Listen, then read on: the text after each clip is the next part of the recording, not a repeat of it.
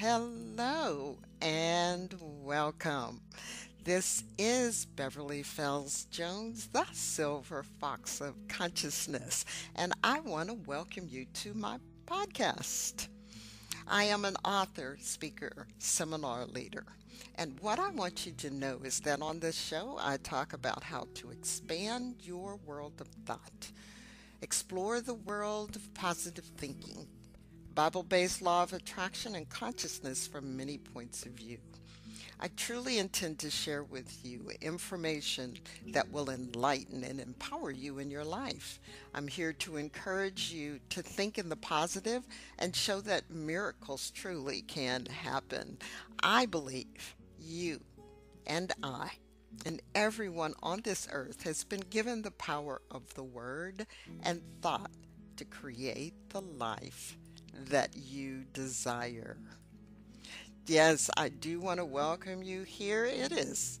Well, fall is here, and the weather is getting, well, in Texas, this is the weather I call my northern summer because this weather reminds me of when I lived in Pittsburgh in the summertime. It's just really nice and comfortable outside. You're not just sweating because of all the heat.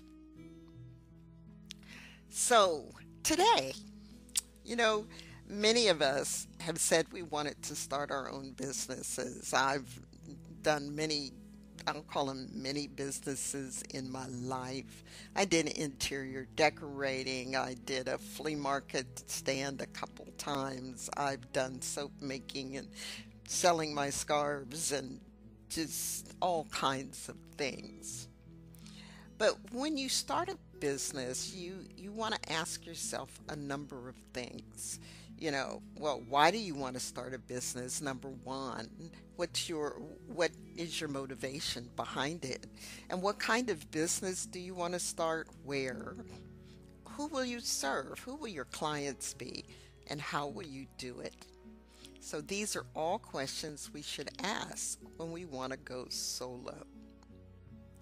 So, continuing on in my series of reading stories from the book Manifestations True Stories of Bringing the Imagined into Reality, I am going to be reading from the presentation or the contribution by Catherine Gates. And she shares with us her story of manifesting her business by going within. Because one of the greatest things, the greatest motivator for you is yourself. And dealing with, and I've said this many times, getting your subconscious mind on board to what you want to do. But also getting the universal mind, getting infinite intelligence, getting the God of your heart on board also.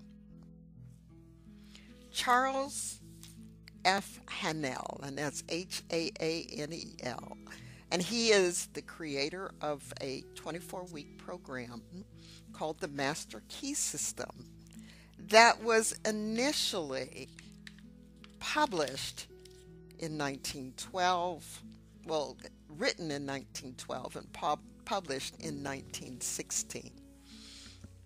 And I've been going through, we're on week 24 now. This is a 24-week correspondence course that he wrote. But in the very beginning, in part one, his very first week, he tells us something that is very important, and that is relevant to the story I'm going to read you today. He says, there is a world within, a world of thought and feeling and power, of light and life and beauty, and although invisible, its forces are mighty. The world within is governed by mind. When we discover this world, we shall find the solution for every problem, the cause for every effect. And since the world within is subject to our control, all laws of power and possession are also within our control. Because the world without is a reflection of the world within. So, how do you think? What is going on inside of you? And so, Catherine's going to share with us just how she got to her world within to create her external world. And she titled this The Business of Manifesting. She says, I began my business 15 years ago and it is still running, and it is profitable. I credit its success to manifesting. When my son was a toddler, I decided I wanted to own a business after having been in the corporate world for many years. My only requirement was to have a business that allowed me to work from home and provide the flexibility to be available to my young son. That left questions for me to answer. What would my business be? What did I want to do? What could I offer? What am I capable of? And most importantly, how am I going to answer these questions? We have been conditioned to ask who, what, where, when, why, and how. We don't need to. It's not our job to figure that out. When first letting go of the wheel to let Source guide you, it's not always easy. So let me stop here just for a second, where she says, letting go of the wheel to let Source guide you. She is referring to infinite wisdom, the universe, God, whatever you refer to, this inner guidance that you have. She goes on to say, it takes practice. Once you can let go of the questions and let Source take over, it happens, I promise. It did for me, and it will for you too. Figuring it out with a book or talking to a career planner or forcing a business idea because it sounded good on paper didn't resonate with me. Instead, I went right to the source, literally, and asked for an idea. So I'm going to pause here. Have you ever stopped and asked for an answer? Have you ever stopped and asked what your next step would be? Have you ever stopped and asked to be given a sign of what you should do? If you have been depending on infinite wisdom to come to you and give you the way that you should go. So let's continue with her story. Every day when my son napped, I meditated. Before meditating, I set my intention to inspire me with the what my business will be. Lo and behold, one day that I'll never forget, I was walking through the Old Navy parking lot with my son, and bam, the inspiration hit, just like that. That's frequently how it happens. Answers and inspiration don't always come during meditation. They can come later, so always be on the lookout for them. The universe inspired me with the perfect business idea that married my needs and talents with a service that offered solutions to parents. In 2004, having an online business of that type was groundbreaking and translated into instant success.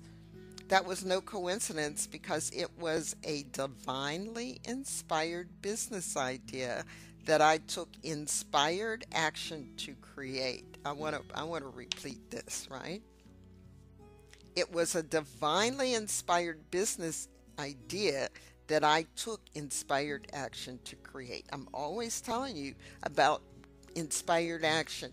This idea comes to you, or you read something, or you hear something, and you go, "Oh yeah, that's absolutely, I got to do that." And your energy level increases, your excitement increases, and you go get it done. And this is what she's talking about. That it's doing, I mean, sometimes we get ideas and then we don't do anything.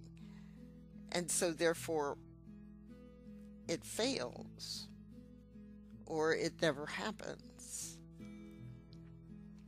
So she goes on to say, once my business was up and running, I followed my intuition daily to operate it, to figure out my next move. I stayed connected to the divine. It is still running profitably today, most because I listen to my intuition. It is through your intuition that we communicate with the divine. Following divine guidance by listening to our intuition, taking inspired action, and engaging our passion is a recipe for success. But it's not all of the story. When we are forced, when we force, push, or second guess is when our dreams don't always come true. Even if we want it, if we aren't aligned with inspired action, chances of it manifesting are smaller. Manifesting uses the principles of the law of attraction, which states we must be a vibrational match to receive whatever we desire. Like attracts like. To be a vibrational match requires paying attention to your thoughts and keeping them positive, especially about what you desire, to bring in the energy of manifesting. Beliefs must also be in alignment with what we desire. Beliefs are extremely powerful and are critical to success in manifesting. They define our world, yet they have no meaning unless we give them meaning. For the best results, it is essential to call out the ones that don't line up with our desires. Beliefs come in two types. Okay, you ready for this? All right, here's what she says. Limiting, I can't do this. Or empowering, wow, I'm so excited to do this. Always take note of which types of belief you are harboring. Okay, now she's going to go into my world in this next paragraph because she's speaking my language. A classic book, yet still relevant, Think and Grow Rich, gives the perfect example of the importance of beliefs. The author, Napoleon Hill, interviewed 500 of the mega wealthy of his day, such as the Rockefellers, the Carnegies, the Vanderbilts, to discover their secret for creating wealth. The common denominator for all of the tycoons was their belief in themselves, not their skill sets or intelligence, although certainly those factored in. As a result, he coined the notable phrase that still stands today, you must believe to achieve. I often add to it, that which you are willing to receive. So let me stop there. Scripture says, believe that you have received and it will be yours. But you also have to believe that you can achieve it. So you can't believe that you've received if you can't think of this as being yours and possible. As she continues, one reason I was able to manifest so seamlessly is that I never once questioned if this was the right thing for me to do. I had no doubts or resistance. My beliefs were empowering, not limiting, which propelled me to run with it. I was confident in this decision because it was divinely inspired, and I could feel the resonance in it. It felt right. When you can feel that, there is no reason to doubt. Letting go of doubt, fear, and anxiety will open a space to allow you to stand in your true divine power. In that space, you are connected to your intuition, and you know this is right for you. Having that certainty, act on the divine inspiration. That is when the magic, the manifesting happens. We are all divine beings that have the ability to manifest anything we desire. We do it every day and don't realize it. Remember that parking spot up front you wanted and got? That's manifesting. Remember that coupon or discount code you wanted and suddenly someone offered it to you? That's manifesting. If you don't know you manifested or how you did it, it's hard to repeat it. Let me repeat that. If you don't know you manifested or how you did it, it's hard to repeat it. So now is the time for us to remember that we can manifest and how to do it. Step into your power. Know that you are a divine creator. Meditate to feel into that. Talk to the divine. Once you have this level of awareness, manifesting happens with ease. Troublesome thoughts float out of your mind effortlessly. Belief systems that are no longer resonate fall by the wayside. A calm, peaceful knowing overtakes you and you feel connected. In this connection, you have wisdom and knowing. From this, take inspired action. And yes, you must take inspired action when you get an answer to your question. You must believe that the world within shows what the world without. That going back and investigating how things came into your life and thinking about the first time you thought about it, or the first time you doubted it, or the first time you said something that showed up in your life. It does. It shows up. For many years, I was not one that believed in manifesting. I've always believed that it was from my external habits or the things that I did, and I had to do this and I had to do that in order for something to come into my life. And then as I started studying and reading Hanel and Napoleon Hill, of course, and Neville Goddard and Jose Silva, and the scriptures, it got back to the way I thought, how I acted on those thoughts, how I believed in myself or didn't believe into myself. But there are steps in this manifesting process.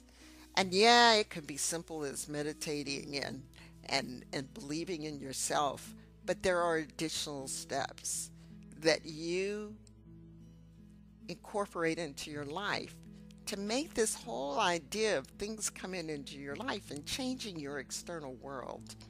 And that's one of the reasons I teach the master class for the book Think and Grow Rich.